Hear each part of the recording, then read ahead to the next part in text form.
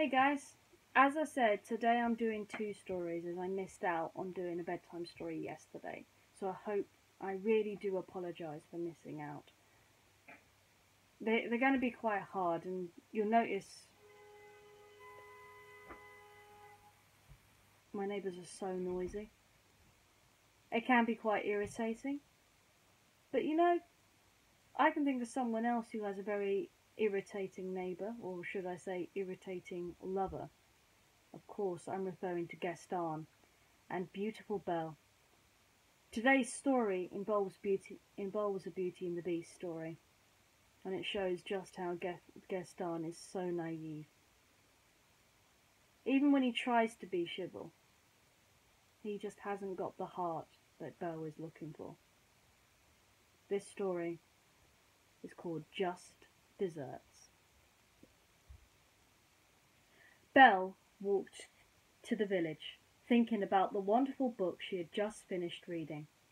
It was full of fire-breathing dragons, magical wizards, and brave princesses. All of a sudden, Belle's thoughts were interrupted by a giant crashing noise. Even before he spoke a word, Belle knew who was walking behind her. She would recognise that stomp anywhere. "Gaston," Belle muttered. "Belle, is it true?" Gaston said. "Have you come out from behind a book?" "Bonjour, Gaston," Belle said. She was tempted to open her book again on the spot. "Off to market, eh? I shall accompany you," Gaston announced. Gaston followed Belle into shop after shop, keeping up a steady stream of chatter about himself and his exploits. "My Gaston, you certainly do boast well," Belle said in a flattering tone. "Yes, thank you," Gaston said, before realising that Belle was not complimenting him. His smile disappeared briefly as he opened the door to the bakery.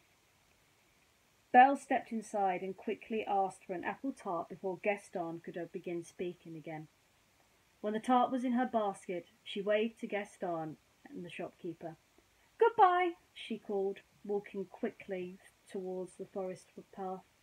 "Belle, wait!" Gaston caught her arm. "I really have no time to linger, Gaston," Belle replied. "I must get home to make dinner." "I can walk you home," Gaston said, puffing out his massive chest. "I insist upon it. You need protection."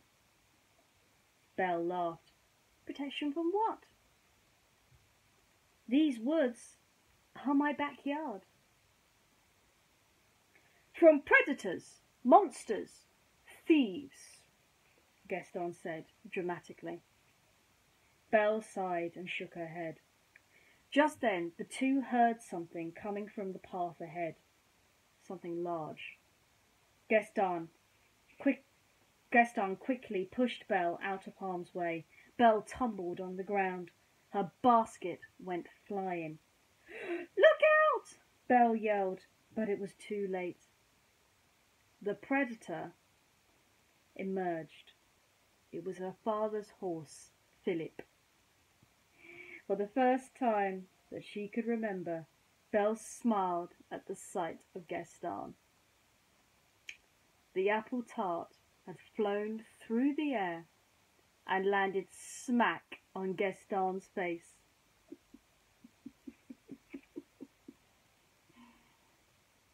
Sometimes Gaston tries a little too hard.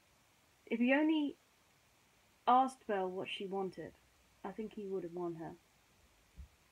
But I guess men like that don't listen. That's why I prefer men like the Beast, whose hearts are true, but sometimes needs a little guidance. Gaston is so full of himself that he doesn't even realise how much of an idiot he is. I guess that's why we love him so much. And talking with love, join me tomorrow where we will see exactly which story we will be reading about tomorrow. And I hope to see you at Woodhouse Players on tomorrow as well.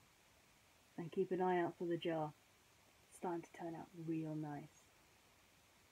See you around.